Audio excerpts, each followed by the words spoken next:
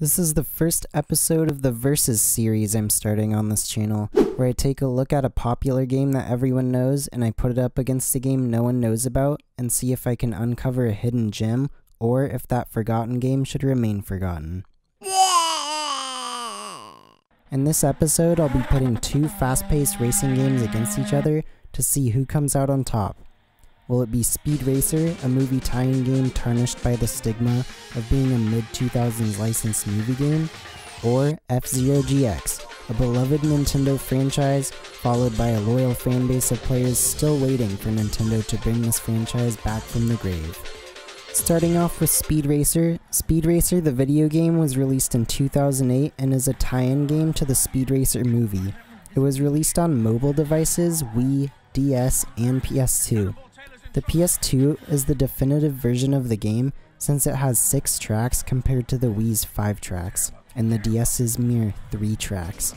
I didn't know this going in, but combat is actually a big focus in the game, which should have made sense in hindsight since the movie did have a lot of car combat in it. As for the story, there isn't much of one apart from an intro cutscene which sets the stage, saying you have to become the best racer and become the league champion. I guess they figured that the movie would cover the plot while the game gave you the feeling of driving the cars. Our other game, FZero GX, was released in 2003, just 4 months before Mario Kart Double Dash. It's an extremely fast-paced racing game that relies on twitch reactions and extreme precision. This game has an insanely high skill ceiling and is the most difficult racing game I've ever played. After playing this game for a few months, Double Dash probably felt like it was made for babies.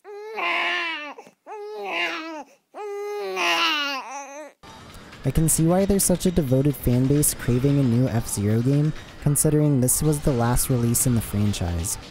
Some people think F-Zero and Mario Kart cannibalize each other's sales, but after playing this, I know for a fact that they aren't even in the same ballpark of racing games. All I'm saying is that Nintendo should probably consider making another F-Zero game. Are you alright, Speed?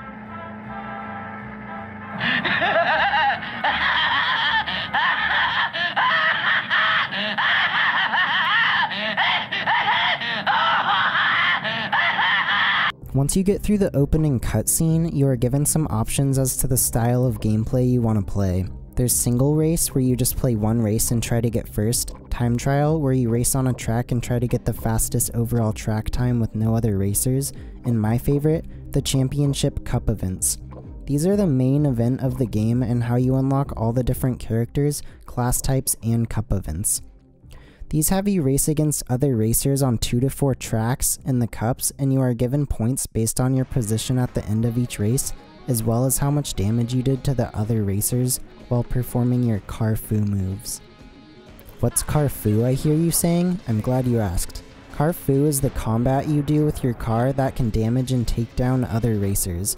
It's almost necessary to do car fu because every time you hit someone with a move, you gain boost, which you can either use to, well, boost, or you can use it to heal so you don't die and have to respawn back on the track. It's similar to takedowns in the Burnout series if you've ever played those games, however here you actually have to press buttons to perform the various attacks, while doing moves like a sideways bash or a 360 spin to take out opponents. Before each race, you can pick how many allies you want by accepting someone's invitation or requesting to be allies with them. At first I was thinking, well, why wouldn't I just want as many allies as possible so less people attack me? But in practice, having too many allies can cause them to get in your way since you don't want to have to bash them off the track, and you also get less boost overall because there's less people to perform car fu moves on, and taking out opponents is how you gain boost. In contrast to your allies, you also have rivals. Rivals are the opposite of allies. They want to make sure they attack you at every opportunity, so it's important to hit them before they hit you. There's also a major incentive to hit them, because performing car moves on rivals gives you double points compared to other racers. Like I said earlier, there are 6 tracks in the game, which isn't really that many compared to F-Zero GX's 20, but I feel that this game's strong point is doing high-speed car combat, so they put the budget in the right places when making this game. Sure, I wish there were more tracks in the game, but Speed Racer makes up for its lack of tracks with its gameplay and style. The racing feels smooth and easy to control while still needing to be precise. Even though the graphics are very saturated and a lot of blur due to the high speed, everything is clearly visible and visibly telegraphed so you know where you need to go. I was very pleased with how faithful the art style was to the movie while still taking creative liberties with in-game elements like the speed up graphic every time you go over a boost pad. The one thing I was let down by was the in-game music. It's definitely serviceable and gets the job done, but there's nothing in there that I'm gonna remember later on. I don't know if these tracks are from the movie or made just for the game, but a more hyped up soundtrack would fit the action-oriented gameplay better. Overall, I was actually very surprised how good Speed Racer was, considering it came out in an era where licensed games usually sucked. I'm looking at you, Sharktail. Also, check out my video on Sharktail to see my opinions on that. The game was very polished overall, and I found myself wanting to come back to it to try and unlock more racers and finish all the cups. Definitely a PS2 hidden gem that I doubt many people own, considering it came out so late in the PS2's lifespan and has the negative stereotype of being a movie tie-in game.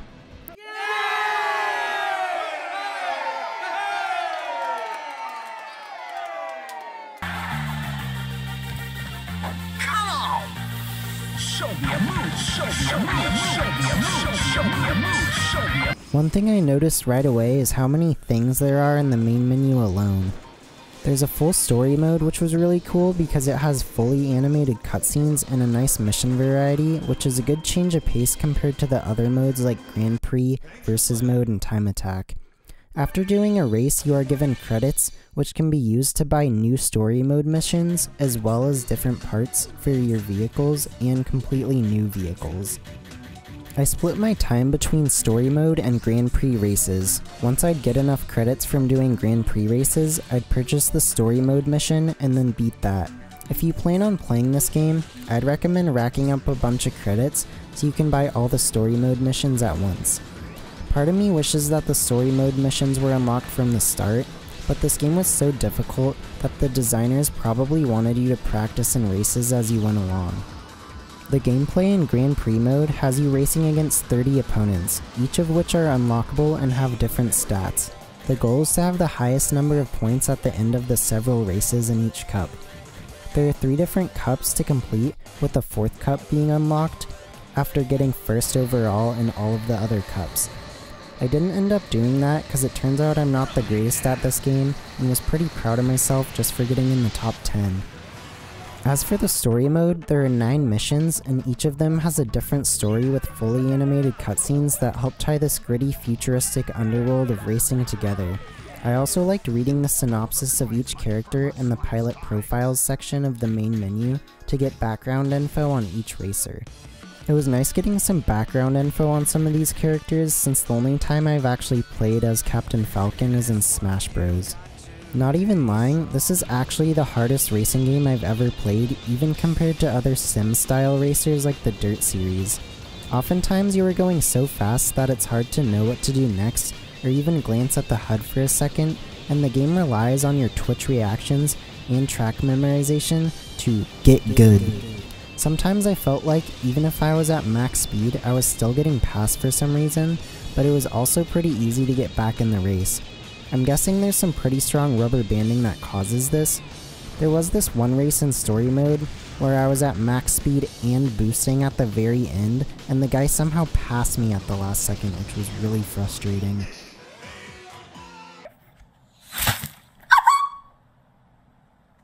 There's a ton of depth to the racing mechanics apart from just the twitch-paced steering. There's a drifting system where you can do tight drifts that are good for super tight hairpins, as well as a slide turn, which is used on more shallow corners when you want to maintain your racing line. The energy meter is also a main focus of the racing strategy. After you complete the first lap of a race, you can start using your boost meter. Every time you boost, you lose energy, which is also your health. It helps to know where pit areas are, so you can use up all your boosts by the time you make it to a pit area where you can refill that meter. It's a good push and pull mechanic where you want to have enough health to not die, but also want to use boosts to go fast. There's also combat moves in the game, like a side attack and spin attack, but I found myself rarely using these moves because of how fast people pass you and vice versa. I would really only do them in crowds when I knew I could hit someone, similar to a Mustang driving into a crowd.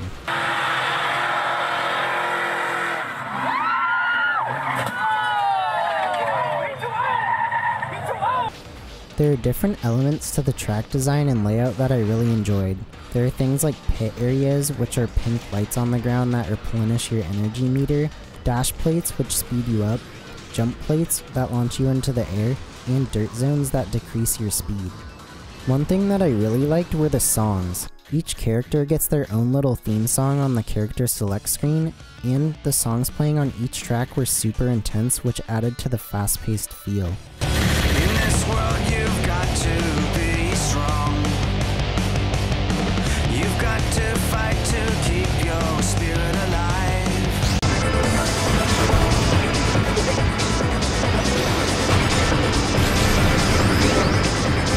FZero is a very engaging, fast-paced racer reliant on twitch reflexes, track memorization, and some strategy. It's super punishing but also very rewarding because of the feeling of overcoming that harsh challenge.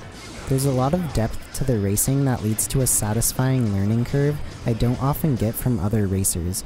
You can still have fun just jumping in, but this game's focus was on players who wanted to master the controls. Both games succeed in different areas and both games surprise me in different ways. I wasn't expecting Speed Racer to have as much combat as it did, but I'm glad that was a big focus since taking down other racers is endlessly satisfying. FZero GX surprised me with how difficult and deep its gameplay was. It's a game that demands players to put in time to get good. I'd say both games are very good, but appeal to different audiences. Speed Racer is definitely the more casual game of the two, since it's a lot harder to lose and there's no drifting mechanics, and FZero is for the hardcore player who's tired of getting first place every time in Mario Kart. Based on what I've said thus far, you probably know which game appeals more to you, but with all that said, in the battle of Speed Racer vs FZero GX, I choose FZero GX to come out on top.